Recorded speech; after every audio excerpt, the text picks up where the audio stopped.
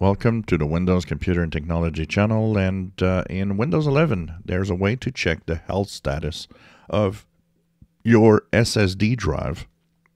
Somebody asked me if you have to absolutely download a tool, or you don't have to. Windows 11 has some information about your drive, and this is quite neat actually. All you have to do is go into your start menu, go into your settings. You will go into System on the left side, go down to Storage, go down to Advanced Storage Settings, and here you will see Disk and Volumes. It's going to show you your drives that are attached, and it will show you all the information about the drives. And here, my SSD, 512 gigabyte SSD on this machine, I'll go into Properties. And look at this, drive health.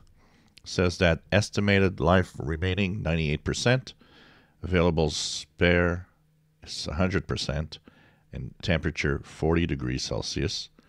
And it will of course tell you if your SSD is failing at some point and so on. I did the same on my 2.5-year-old gaming laptop, which I use a lot.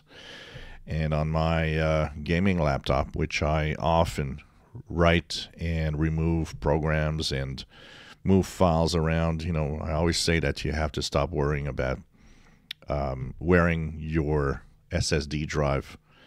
So on my gaming laptop, which is a 1 terabyte drive, when I go to these properties, it says that my estimated life remaining is still 95% after 2.5 years and gazillions of writes and reads. So tells you that these things actually are pretty tough. So quick drive health status is available within the settings in Windows 11. If you enjoy my videos, please subscribe, give us thumbs up. Thank you for watching.